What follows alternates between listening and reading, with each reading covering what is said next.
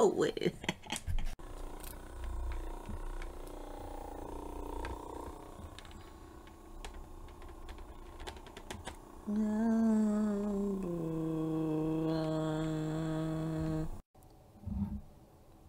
What happened to you? I just feel like you're not the same you used to be. It's just something has changed. He's got the whole wide world in his hands together. I think it's completely preposterous. I would not play when when there are serious matters at hand. I'm a very solemn, serious person because, I think that's what it's all about. You've got to find out what kind of accent this is. I don't know it.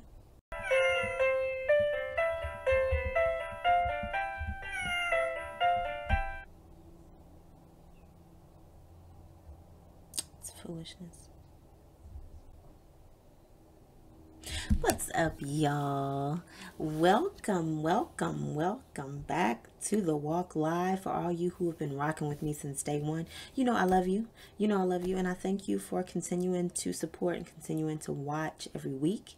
And for all of you who are new, thank you for stopping by. I hope you like what you see and what you hear. My name is Sakima, and I post on this channel every Tuesday. What do I post on this channel? I post nuggets, lessons that God has given me throughout my journey with Him, and they have helped me chip away at some of the barriers that have been in my path. So my hope is that it will help you as well. So let's get to it, y'all. Let's get to it. So today I wanted to talk. It's actually going to be a bit of a story time, y'all. So I guess story / testimony, because when somebody says story time, I always think of something like good, like a good story. And I would not necessarily call this one of those good, entertaining stories. Maybe for some people, but this is more of a testimony. And so I am going to be a bit more transparent than I have been before. Some of you may know this story I'm about to tell, but some of you may not. So welcome inside my life. In 2008-ish, 2009, around that time, I had just moved to Nashville, and I had joined a group. It was a group that stemmed from people I knew from church, and it was kind of like one of those Ty Tribbett type situations. So there was a leader of the group, and he kind of talked and was the hype man of the group, was the leader of the group. He wrote songs for us and all of that, and we sang the songs, and we did our routines, we danced, we would rehearse, we would go around to different places in the city and perform, and it was awesome. It was definitely a Christian based group, so we sang songs about God. That was awesome. Since I was young, I was always involved in some type of something, whether it been the youth group at my church, or just some sort of group where there were others who were my age, who were like me, and we all were there for the same purpose, to learn about God. Some of us against our will, and some of us were enjoying it. Anyhow, so I got in this group, and I thought, this is awesome. Parents often say that it's not good for you to be like idle, for children, for teens, for young adults, whatever, to be idle, sitting around, because, we get into trouble. So here I was in this group. I was like, yes, we out here shaking it for Jesus. And I was like, this is pretty darn awesome. So somewhere along the way in there, we had what was it? It was a rehearsal, and our leader told us that we were going to have some dancers come in, and they were going to be a part of our performance coming up, so they were going to rehearse with us. Well, fast forward, I knew one of the dancers, went to school with that person, and Fast forward again, I ended up reconnecting, and I ended up becoming pregnant in 2008. Yeah. That was at the height of our like performing.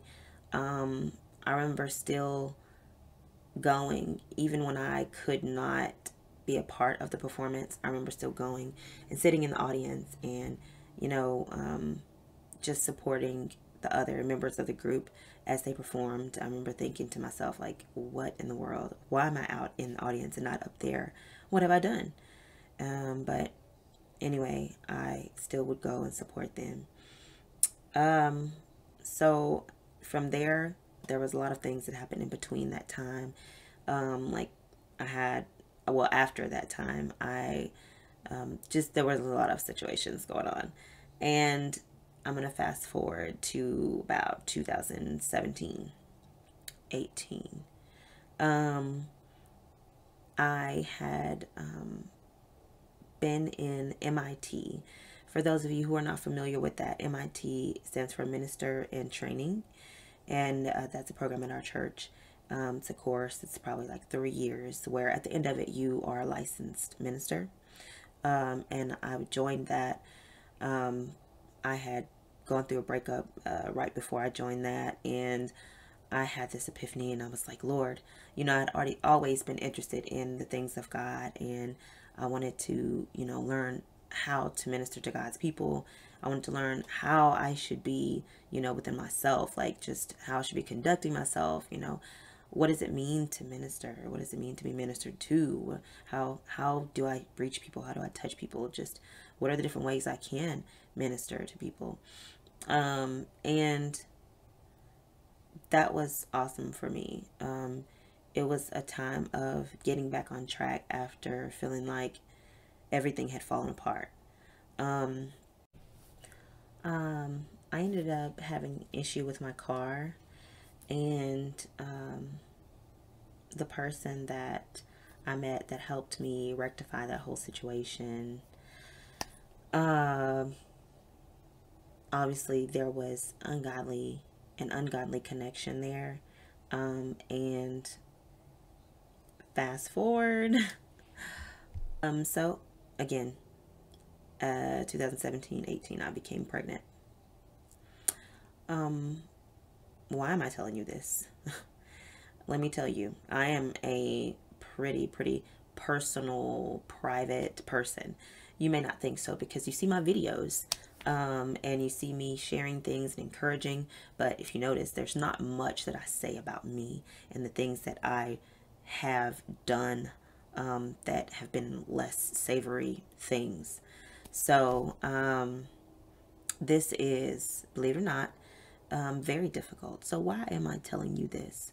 Because I think it's important, as I say all the time, that I believe that God has given me something that I'm to share with others, because we overcome by the blood of the Lamb and the word of our testimony, and this is my testimony. I want you to notice two things here. One, in each of these scenarios, I'm always right smack dab in the middle of doing something for God, of participating in something for God.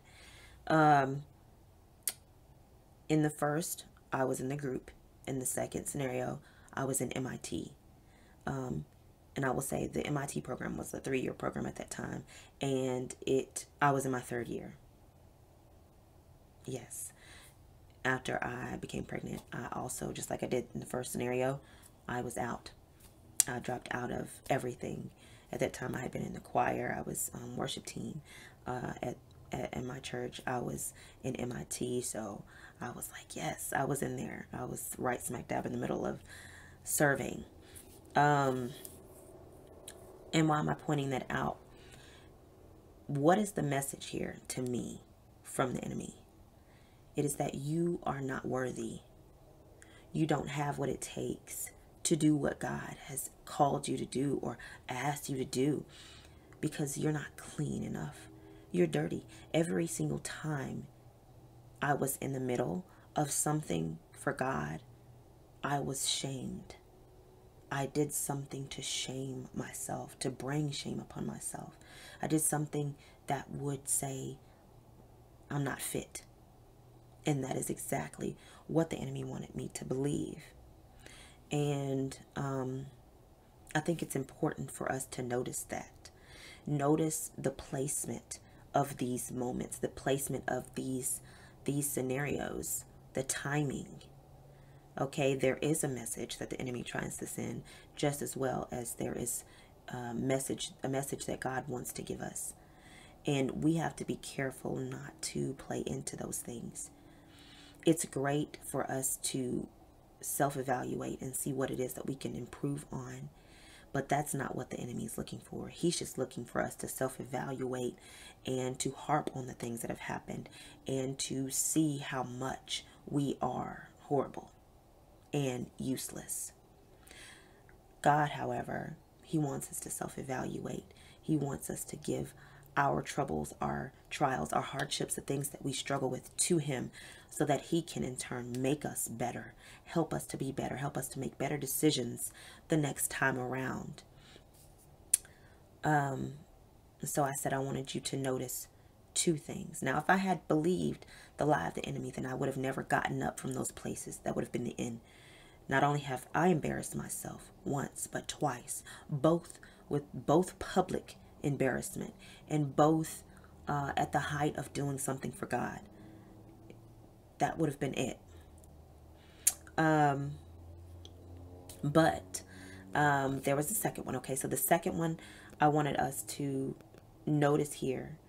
It is very important for us to make our private value system match our public value system. This is not for people, because people are people. The person you're sitting next to that seems the most perfect, because I'm sure people thought I was that way, just know my personality and all of that. But the person that is sitting next to you who seems most perfect has their own set of issues. So we're not doing this for people, because people have their own things. They are just like us. They're just as flawed as us. We do this for God, and we do this for us, for ourselves. My public value system was one that was full of service and devotion to God. But when I left, my private value system did not match my public value system. And eventually, that came to light. Joshua 24 urges us to choose who we will serve. That's very important, because all of us have our own things that we're trying to accomplish. Okay? You may even know that God has called you in a certain direction, but it's going to be the most frustrating battle, trying to go that direction as well as be this other person. You're straddling the fence. You're lukewarm. You're double-minded, and you haven't chosen who you're going to serve. Your service of that other side is going to start to bleed over into what you're trying to do, making it impossible for you to reach your goals. You have to not be one person out in front of everybody and be someone else in private. You cannot sustain it that way. You can't live that way. It does not work that way, especially if you want to live for God. He calls us to be the same person in private that we are in public. If we show that we are this person who's devoted to God in public, when we go to church, we pull up at church, we serving, we helping to do all the stuff that we do, we going out, we're giving to the homeless, all of that. Then when we leave, we need to make sure that we continue to have our value system in place. We've set up boundaries so that we live for God continuously, that we are not out here doing what we want to do. We're not out here getting in how we live. We're not out here just doing whatever in the spare time, in that private time. If we really want to reach a goal, then we need to have that integrity. make sure that what you do, it lines up, no matter where you are, no matter who you're around. Okay, we're trying to get somewhere. We're trying to get somewhere. You can't do it. You can't do two things. You can't serve two masters. And some of us may be asking, what is it that I can do? What is it that I need to change? Do I need to get rid of? Do I need to shape up? What am I doing right? How do I find out what it is within me that needs developing? What it is that I need to maybe put a stop to, or put some boundaries around, or what is it that I need to keep doing more of? And there are many ways to answer that question, but the first thing I would tell you to do is to read your word. The Bible says in Hebrews 4:12, for the word of God is living and active and full of power, making it operative, energizing, and effective. It is sharper than any two-edged sword, penetrating as far as the division of the soul and spirit, the completeness of a person, and both joints and marrow, the deepest parts of our nature, exposing and judging the very thoughts and intentions of the heart. If you want to go through this process to make sure you are in order, that you're not sabotaging your own stuff, that you are not getting in your own way by being on both sides of the fence, or having something here that maybe you don't even realize is out of order. If you want to take yourself through that process, and we do this often. This is not a one-time thing. You go through this refining process, this self-evaluation process constantly. As you submit yourself to God, as you walk with God, this is going to happen all the time. But if you want to do this, then you have to continue to get in your word. It says here that the word is sharper than a two-edged sword, and it exposes and judges the very thoughts and intentions of the heart. So this is one way that we can really dig down and see, let me uproot this, whatever this is right now. Because what I don't want to happen is what happened to my sister, me. Okay, you see me. You see this happening to me. And so you don't have to experience the same thing. You can be forewarned that this is definitely what the enemy is trying to do. He is grooming you. He wants to see. I didn't even have my, so I love him, but I didn't have my earthly father around a lot when I was young. And so the grooming started early, searching for some type of something, some type of validation, some type of affection from a male. And then you get older and you don't have any boundaries on that desire. You don't have any reins. You don't have the reins on it. You haven't submitted it fully to God. And then it begins to spiral out of control. And you begin to perform, meaning you begin to be who you need to be in front of people. And then when you go home, you're somebody else. You give in to all the desires, all the things that the enemy has been grooming you to be. But eventually you do have to choose. Let me tell you. All right. So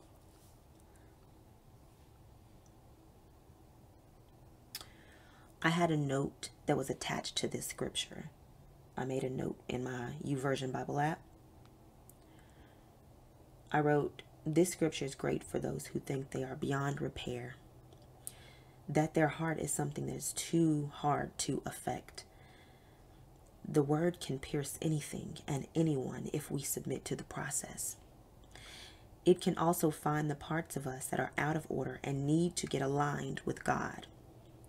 It can also confirm the parts of us that are amazing and growing, even when others or even ourselves don't feel like it. The word is sharper than any two-edged sword, going to places that nothing else and no one else can go. So I urge you today to choose who you will serve. I urge you today, before it is too late, to make your private value system match your public value system. Don't just be out here performing. Don't just be out here having integrity, being a good person in front of people. Whenever no one's watching, or you feel no one's watching, because we know that God is always watching. Whenever you feel like no one's watching, you should be that same person, have that same integrity. Okay? You see someone drop their wallet, return the wallet. Okay? Don't be this person in front of folks and then be this person when you're not in front of folks, when you feel like it doesn't matter, when you feel like no one is watching, because God is watching, and he is always working in our lives. He told us that if we are faithful over a few things, he'll make us ruler over many. So the things that you feel are pointless, who's going to know anyway? Who's going to find out anyway? What does it matter? Who else am I bothering anyway? Who cares? God does. And it matters. It matters. Be upstanding even in those private matters, and see the direction that God takes you in, and see what God will do in your life. There are many other things that come into play, many other things that fall in line when you begin to operate publicly and privately the way that God would have you to. I know you may think that this is being told to you and it's so cliche and whatever, blah, blah, blah. Why, but if you're a parent, you know this. You want so much to have your kids comprehend all of the lessons you try to give them. Some of the things they don't comprehend right away. They don't understand the why. They don't understand why you are telling them that they can or can't do something, and they should or shouldn't do something. And we wish that we could tell you why and that you would comprehend it. But the truth is, a lot of times we won't right then. It'll take some things for us to get it. Same thing here with God. There are things I know that don't make sense to you right now, or they seem ridiculous and frivolous, like, God is just a party pooper. But there are so many different things, different parts here that your decisions can affect. It can go beyond what you think. Sin does not just take the inch that you give it. You give it an inch and it takes a mile. It takes 1,000,000 miles. So it's important to nip this in the bud. I hope this helps someone. And I thank you all for listening. Thank you so much for hearing me out. This is my prayer, that the things that I experience and the things that God has allowed me to experience, the things that God has sustained me through, will be the very thing that helps the next person. I know that all of this is not in vain. Neither are the things that you do, and neither are the things that God brings about in your life and brings you through. So, thank you guys so much. As I said, my journey with God has been just that, a journey, one that I feel like I meant to share with you. And so I thank you so much for joining me on the walk live.